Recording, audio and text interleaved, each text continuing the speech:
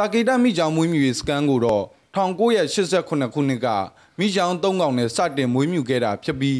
1998ခုနှစ်ကစတင်ပြီးဝင်ရောက်ကြည့်ရှုလေ့လာခွင့်ကိုပေးခဲ့ပါတယ်။အခုချိန်မှာတော့ COVID-19 ဖြစ်ပွားနေတာကြောင့်တာကေတမိချောင်စကန်ကိုဝင်ရောက်ကြည့်ရှုလေ့လာခွင့်ကိုပိတ်ထားခဲ့ပါတယ်။စကန်မှာတော့တပေကနေ10ပေအထိမိချောင်အကောင်ရေ950ရှိနေပါတယ်။စကန်ပိတ်ထားစဉ်အတွင်းမိချောင်တွေအတွက်အစာတွေကိုအပြင်ကဝယ်ကျွေးရတာရှိသလိုငါးဖမ်းဆက်လေတွေနဲ့ငါးလုပ်ငန်းရှင်တွေထံကရရှိတဲ့ငါးတွေကိုကျွေးမွေးနေတယ်လို့လည်းသိရပါတယ်။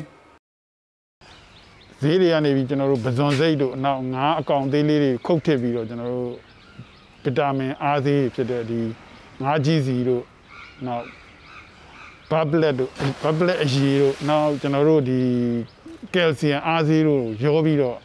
ပုံမှန်နေ့စဉ်ကျွေးရပါတယ်။နောက်အကောင်ကြီးတွေကတော့ကျွန်တော်တို့ပုံမှန်အဖြစ်တစ်ပတ်ကို2ကြိမ်ပေါ့2ကြိမ်ကိုကျွန်တော်တို့ဒီငါးဖမ်းဂျက်တီတွေကနေပြီးတော့ကျွန်တော်တို့သွားပြီးတော့ငါးတွေကိုလူတာလည်းရှိတယ်ကျွန်တော်တို့ဝယ်ရတဲ့ခိုင်လည်းရှိတယ်များသောအားဖြင့်တော့ကျွန်တော်တို့ကုမ္ပဏီကနေရန်ကုန်မြို့ပေါ်မှာရှိတဲ့ဒီငါးဖမ်းဆက်လေတွေစိုက်ကတ်တဲ့ဂျက်တီတွေကနေပြီးတော့အများဆုံးလှူပေးပါတယ်တစ်ပတ်တစ်ကြိမ်အနည်းဆုံးတော့ကျွန်တော်တို့ရပါတယ်ဗျဟုတ်မိချောင်စကန်ဖွင့်လှစ်ထားစဉ်ကာလတွေမှာတော့လာရောက်လေပတ်သူတွေကဝန်ထမ်းတပ်သားကြီးကရောင်းချတဲ့မိချောင်အစာတွေကိုဝယ်ယူလှူဒန်းတာကြောင့်မိချောင်တွေအတွက်အစားအသောက်အဆင်ပြေခဲ့ပါတယ်။တပေကနေ3ပေအရွယ်မိချောင်အကောင်ငယ်တွေအတွက်အစာကတစ်လကိုကျပ်2သိန်းလောက်ကုန်ကျနေတာဖြစ်ပြီးနိုင်ငံတော်ထံကတော့ဒီမိချောင်စကန်ကမိချောင်တွေအစာအတွက်တစ်လကိုကျပ်5သိန်းရရှိတယ်လို့သိရပါတယ်။ရေချိုငါးထုတ်လုပ်မှုပေါ့ရေချိုငါးထုတ်လုပ်မှုဖြစ်တဲ့ဒီငါးဈေးတွေကျွန်တော်တို့စံပြငါးဈေးတို့နောက်ကျွန်တော်တို့ဒီကြည့်မြင်နိုင်ရွှေပြောက်ငါးဈေးတို့မှာကျွန်တော်တို့ရတဲ့ငါးကိုကျွန်တော်တို့ဝယ်ကျွေးတယ်နောက်ခုနပြောတဲ့တခြား